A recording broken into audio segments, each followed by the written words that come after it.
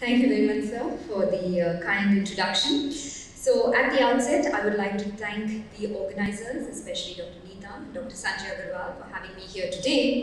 And I'm going to be talking about how can we revive and preserve the beta cell, clinical implications. So, we all know that the human pancreas has about 1 million islets, and each islet contains about 1,000 or so beta cells. We also know that each beta cell can hold about 200 to 250 units of insulin as storage capacity, which for an average individual without diabetes is about 10 days supply. But if you look at beta cell function as glycemia worsens, so if you go from normal glucose tolerance to pre-diabetes to type 2 diabetes, what you clearly see is a gradual but steady decline in beta cell function. So there are many factors for this. Age is a very important factor.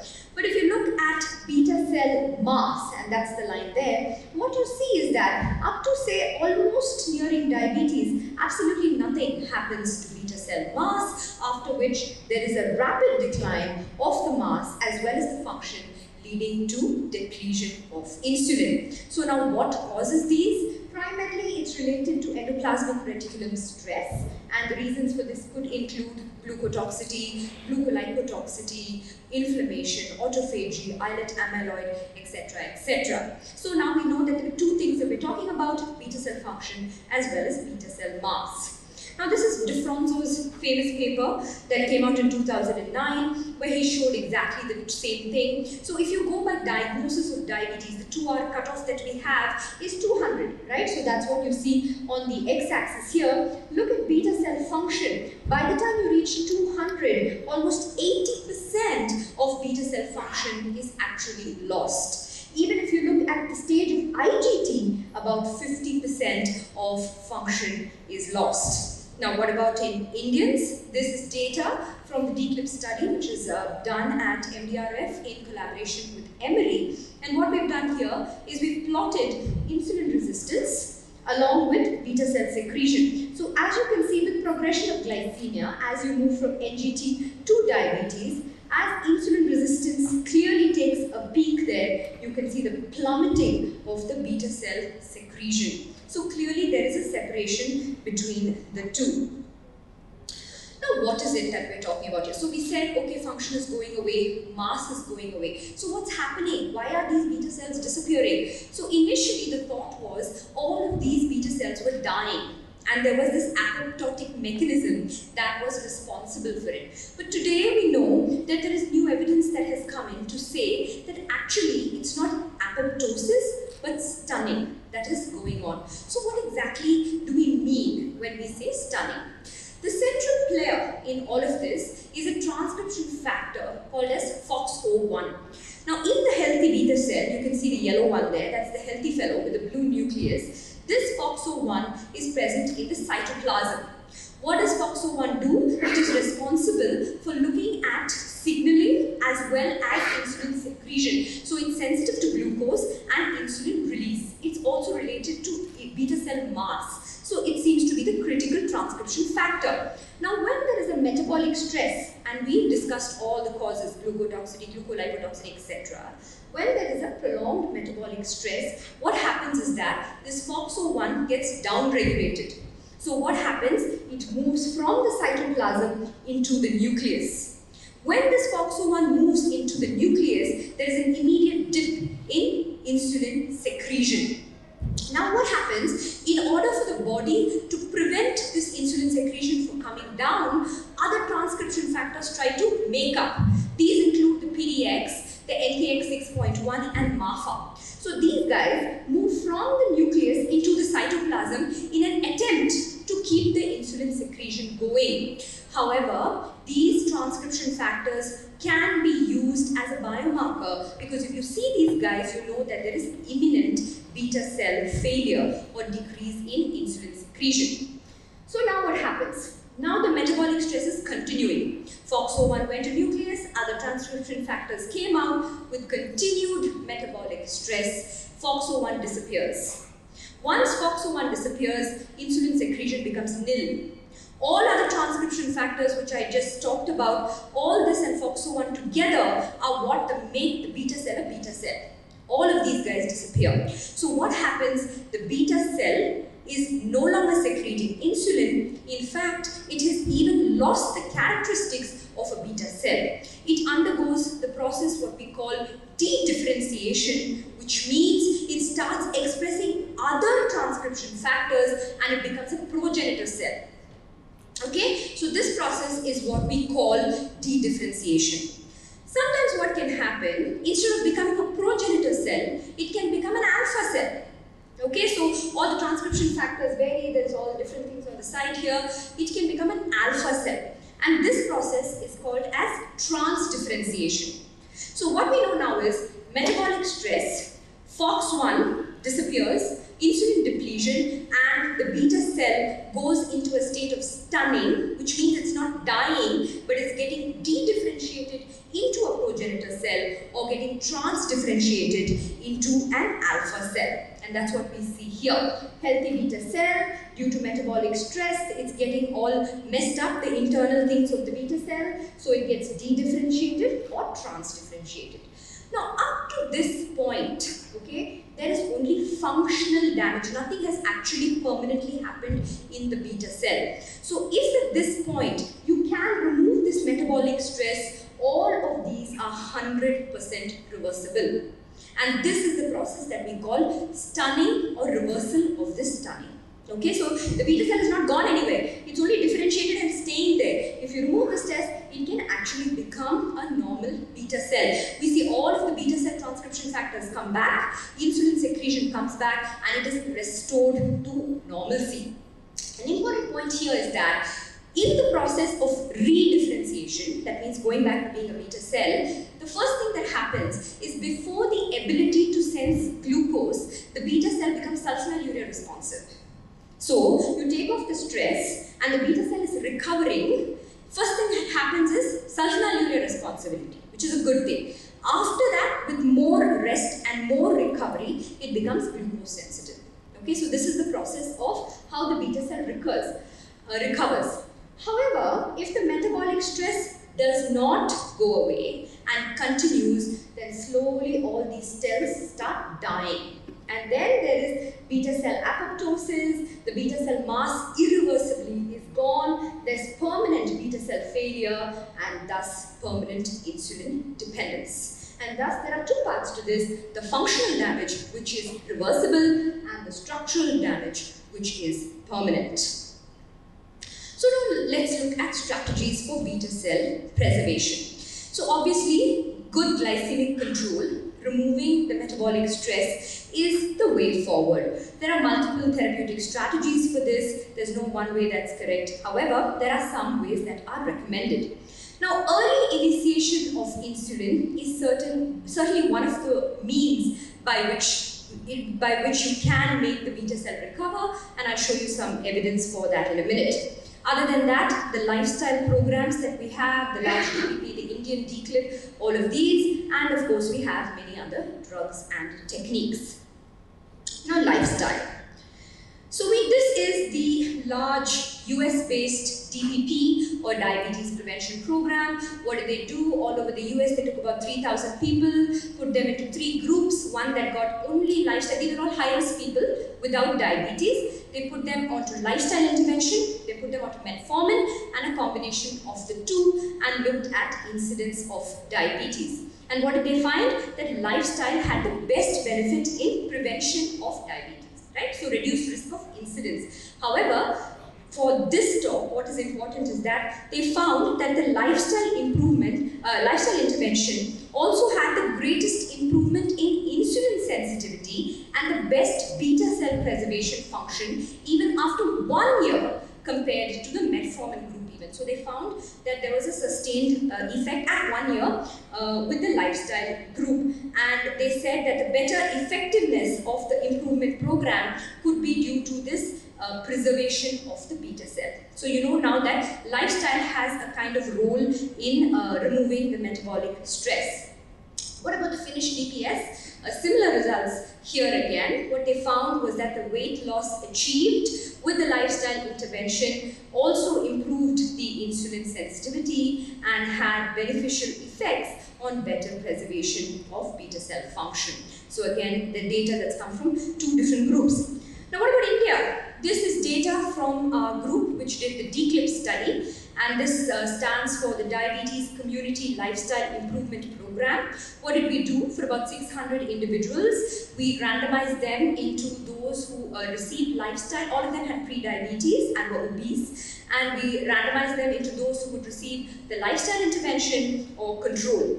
And here we found that overall there was a 32% reduction in incidence of diabetes, and this paper came out in Diabetes Care in 2016. However, subsequently, we've had a paper just accepted 4 days ago, I think, wherein we have shown in those who did the lifestyle intervention, there is a sustained increase in adiponectin, decrease in ghrelin, all the cytokines, and an increase in ghrelin as well, PYY, for these people who had the lifestyle intervention as compared to controls, and this was sustained at 1 year.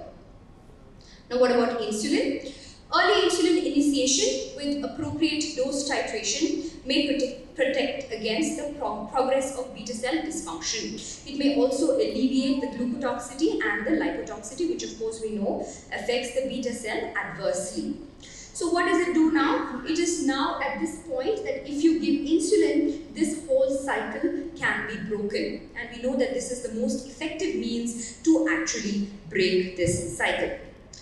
Now what about the evidence? This is a randomized controlled trial that came out in the Lancet in 2008, where they looked at 3 mediums of looking at this first early initiation of insulin. So they did CSII, they did MDI, and they gave oral agents as initial initiation for newly detected diabetes. You can see that the numbers are kind of similar. The age is similar, it's an RCT, so it's all quite well matched. The BMI is similar, and the baseline A1C is also superb. So 9.8, 9.7, look at that, there's no difference between the groups, so extremely well matched. Now what about the percentage achieving euglycemia? Well, it's much better with the insulin, but with the oral agents. But even with the oral agents, you have a very good percentage that has achieved euglycemia. So not really worried even there.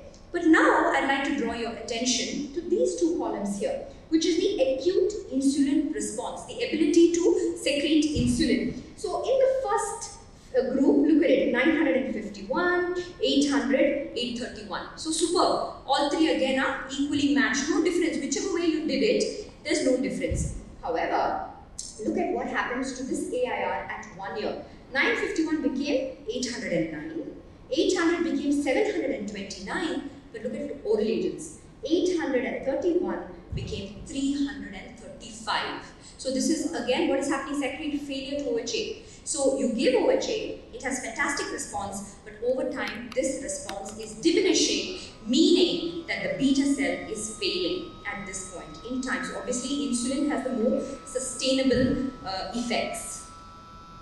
This is a patient from our group. He was a 53-year-old male. He had 8 months duration of diabetes with central adiposity. He was on glyphosate, 80 milligram BD, and with that his sugars were totally uncontrolled. Fasting was 217, PP was 344, A1C was 11.4. We started him on short-term insulin along with sitagliptin, glyphosate and metformin. 4 weeks later, the insulin was stopped and the oral agents were continued. So what actually happened? Well, in 2 months' time, the A1C came down from 11.4 to 7.1. So you might say, okay, nothing surprising. He was on 1 drug, you made it 3 drugs, added insulin, A1C came down. Okay, that's common sense. But then you look at the C-peptide here.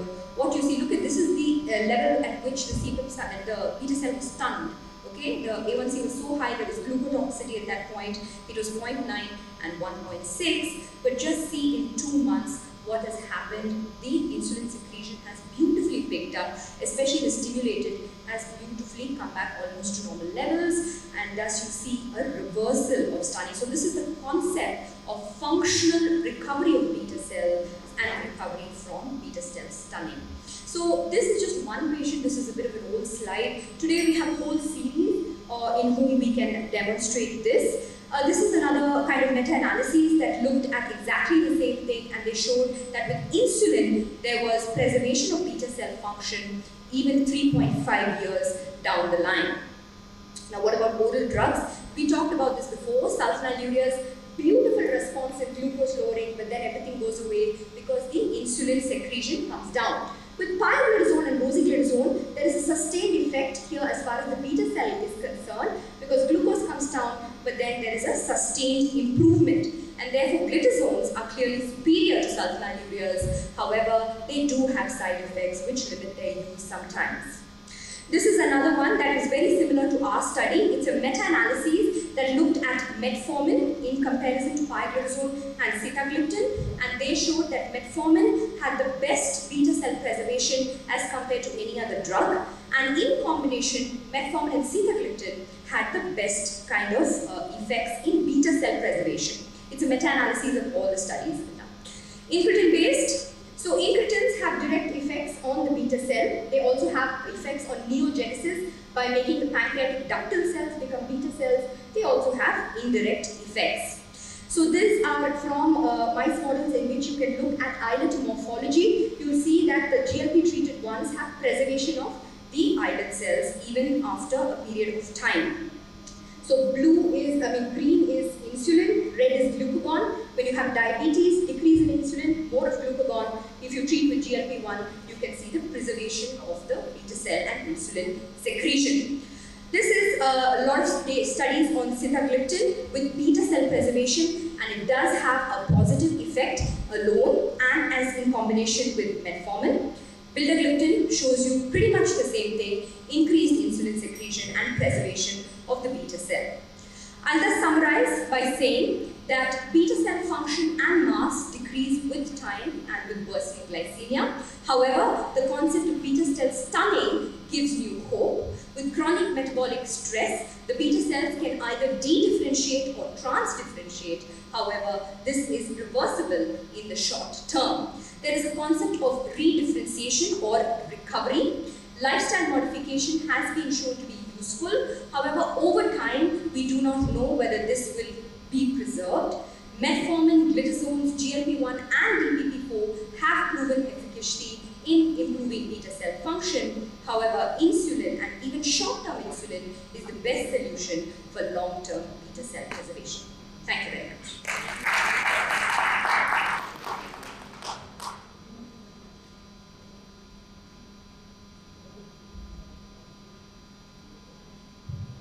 Yeah, I think previously it was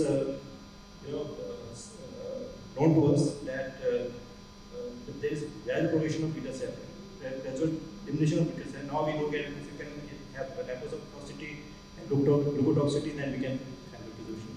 We can have one or two short questions at the time. Thank you, madam, for a nice presentation. Now, my question is that you were one patient who was on glyclazide and other things. You started insulin for a very short period of time, and it was also there in Calcutta. But why did you continue glyclazide for 1 month period? Had it been not better with only insulin and metformin and DPP-4? And what insulin you used? Is that insulin? So those are good questions. So first let me take the sulfonylurea one. So usually what happens is you can actually stop the sulfonylurea when you're doing short-term insulin. This particular patient, it had been continued, but usually you can stop the insulin, and in fact you can stop all drugs for the period of 1 month, because what will happen otherwise, you will end up with hypoglycemia. When you start 3 drugs and insulin, there's usually, and because you have to keep up-titrating the insulin also. So the best way to do it perhaps would be to do the insulin alone and then restart the drugs. But practically, sometimes there are a lot of issues with that. So there is no harm in continuing with sulfonylurea, because when the recovery happens, and the recovery can happen quite soon, within 2-3 weeks it can happen, the sulfonylurea responsibility is the first to come. See, glitazone is going to take time to act. DPP-4 also has its own kind of action, but the sulfonylurea will start acting very soon. So by the time the insulin effect wears away, the sulfonylurea would have picked up. So you will see a lowering of HbA1c that is durable when you keep the two. So the answer to that is you could have taken it off, you could have continued the metformin and the rest of it, the DPP-4. But if you keep the sulfonylurea, nothing wrong, because the sulfonylurea sensitivity picks up also. So that's that's one of the things. What was it? What insulin you used in this patient? So usually we start basal insulin if we are starting with oral drugs as well. But I think in this particular patient it was a premix that we used. Thank you very much. Excellent presentation as usual. One question. In the ADA just now, Banting lecture was on the FOXO. And at the end of his lecture he said by 2022 we will have a cure for diabetes. Will you throw some light on that? Based on FOXO. So I think there is some work. I didn't attend the Banting lecture, but I heard about it. I think it has something to do with the FOXO1 and the other transcription factors. There are also some work being done on cytokines along with this. So there is already, anakinra, recombinant IL-1 beta. So this has something on beta cell apoptosis. So apparently by giving 100 milligrams of this anakinra subcutaneously once a day, you're able to preserve or rather deplete apoptosis and preserve beta mass. So I think something like that is being planned with the transcription factors and FOXO1. I'm not terribly sure what work exactly is being planned in that area. Last question. In pre-diabetes, what is the study saying? Which study for what? For beta cell preservation. Yeah, so pre-diabetes, the easiest thing to do is lifestyle modification. That should be more than enough. Of course, if you find progression, adding so clinically, there's no change as far as pre-diabetes goes. What would you do if you found someone with pre-diabetes? You put them on a lifestyle modification program. The same thing today also has beta cell preservation. Now, if you have an IFG plus IgT, what would you do? You would start metformin. We now know that metformin also has effects on beta cell preservation. So we know that whatever we were doing so far as pre-diabetes goes, that's fine. You're not going to change much. But in terms of diabetes, where we make a mistake is that there's often clinical inertia in starting early insulin. And I think that is the message that comes from talks like these, wherein in a newly diagnosed patient, early onset type 2, one must start early insulinization for a short period, 3 weeks, 4 weeks, up to 3 months, whatever you think is necessary. That can help in beta cell preservation in the long term, even if you're using sulfonylureas. So thank you, Anya, for a very wonderful talk.